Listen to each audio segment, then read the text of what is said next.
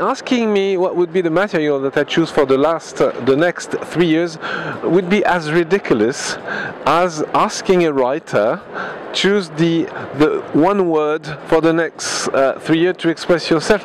This is impossible. I mean, materials are the way I try to tell stories, express emotion. So if you give me just one material, okay, I will be able to make a chair and a table, but I don't think this will be very fun.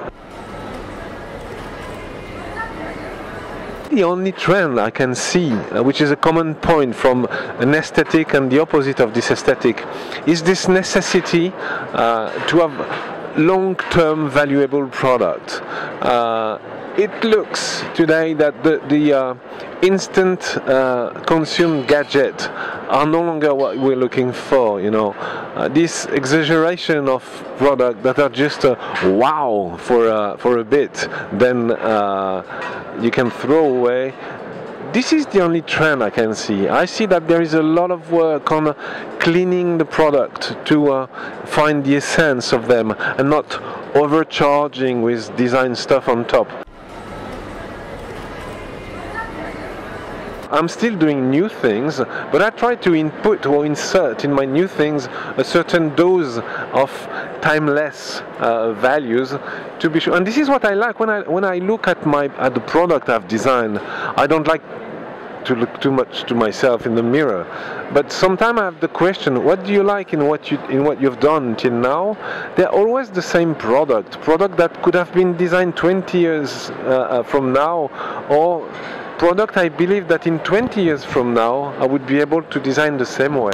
So more than a gimmick of consumption today, I think this really long-lasting value in product is what I expect. I have a story to tell, and I use either furniture or spaces as a media to tell this story. I mean, my work, I've discovered the last 10 years that my work of being a designer is not far from storyteller, writer, or movie maker. I'm using shapes, materials, color as vocabulary.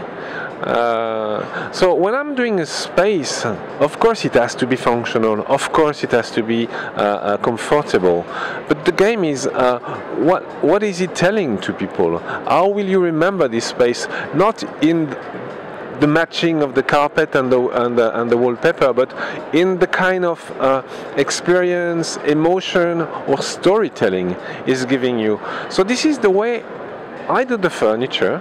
I try not just to design nice or not nice, but try to insert some contents that are more mental, let's say, even if they are visual, but that touch the head more than just the look.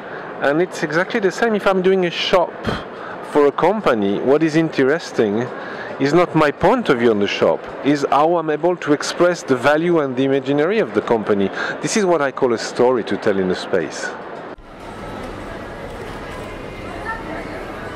If you look at the games, video games, I mean, this is a lot of experience. This is not the same experience than the physical one.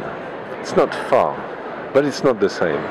So I think you can really provide, even in buying and having online shops, a real shopping experience, which will be slightly different from the physical experience, where things are real, but you have an experience. If you see on a very good sites, you can play, you can have a custom-made product, you can do your product yourself, you can choose between various things. Even if you don't feel or touch the fabric, you have a lot of pictures describing it. So I think this is another world, which is the immaterial world, the digital world. But more and more there is a strong experience in this world, which is as strong as the physical one.